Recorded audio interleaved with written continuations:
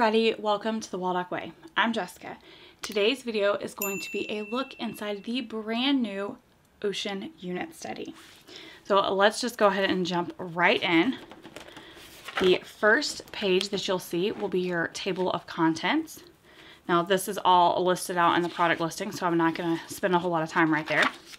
Then you have your ocean sensory play. There are two different options. One is a water bead based sensory bin and one is Play-Doh mats.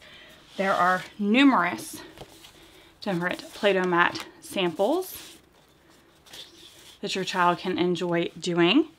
Here is one that Emily did for you guys to see. So there she made her starfish. Next, we get right into the unit study resources. All of these are hyperlinked, so you can click on any of them.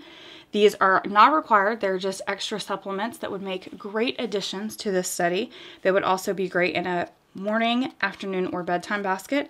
So you have books, games, videos, and hands-on activities. And then we get straight into it. So each of the unit studies is going to have a few components. Here we have the supplemental book list, again, not required. And these are specific to this topic. The YouTube playlist where you can either click, scan your QR code, or copy and paste. And then a hands-on activity. So here we're introducing to the ocean. There is a nonfiction reading summary along with discussion questions. And then there are these beautiful posters. So here is the 5 oceans, an activity page where your child will label the 5 oceans, match the 5 oceans based off of their definitions. And then there are fun puzzles at the end, like word searches, crossword puzzles, or mazes. So here we have a word search. Then we get right into the next lesson. So history of oceanography and famous oceanographers. Again, we have that book list, the YouTube playlist, a hands-on activity, that nonfiction reading passage with discussion questions, original artwork coloring pages, timelines. Here is a worksheet where your kids can design their own exploration robot for exploring the ocean. Then we have a crossword puzzle. Famous oceanographer Sylvia Earle.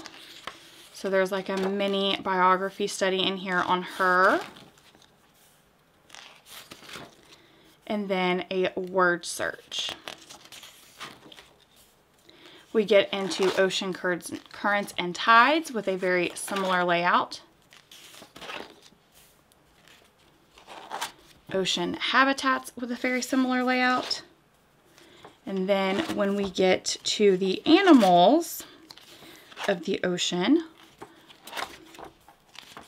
they are all set up the same. So let me get to the first one of those. All right, here we go, crustaceans. So each of the animals is set up in the same way. Crustaceans has a huge, all of the animals have a huge book list. There's nonfiction books and fiction books. Those are all hyperlinked. They have the YouTube playlist. They have a Pinterest board full of craft ideas. They have numerous reading summaries, all with discussion questions.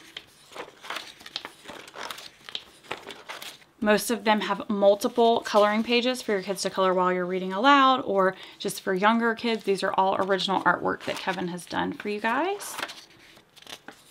And then they have these anatomy pages that, seriously, I cannot wait to do it with Emily because they're so beautiful. So we have the anatomy of a lobster, like a poster. You could print it out, you can hang it up, you can do whatever you want with it. And then we have one for your children. Now what's super fun about these boxes is this time around, I wanted to give a way for the younger kids to be able to participate. So they can either write the words in here, or in the appendix, there are labels. So if you have a younger kid, they can use these labels that you'll find right here for each of the animals.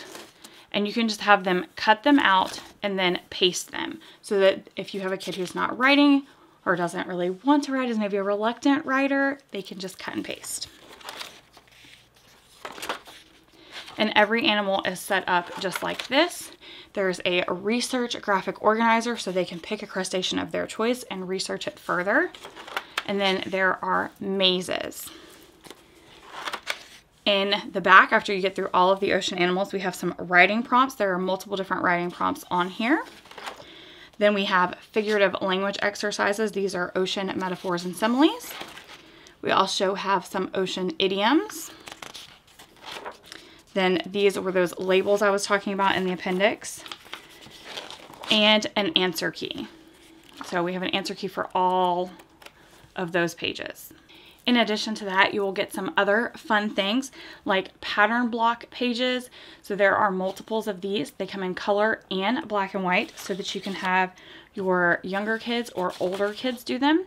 At the bottom, it says how many of each shape did you use. Then there are also color, cut, and paste crafts for many of the different sea creatures. Emily has been kind enough to do one here as a sample for us so that you have some other hands-on engaging ways to use this study with your kids. And we all know it wouldn't be a 𝐻𝐸 unit study if there weren't some printable games involved. So this is one of 4 games included. This is a ocean animal sort.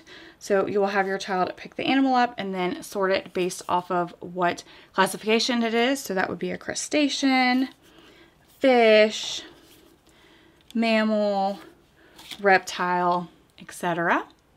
Next, we have a seashell matching. So you could either play this like a memory game where you would lay them all out and flip them over, or you can just have them match them. But they would match the shell to the name as well as the definition. We have ocean animal bingo. So you would just pick the card, seahorse, and cover it up. The first one to fill a row would be the winner. And then last, we have a swimming with ocean animals trivia-based game. So it's really simple. You would roll the dice and then move that number of spots.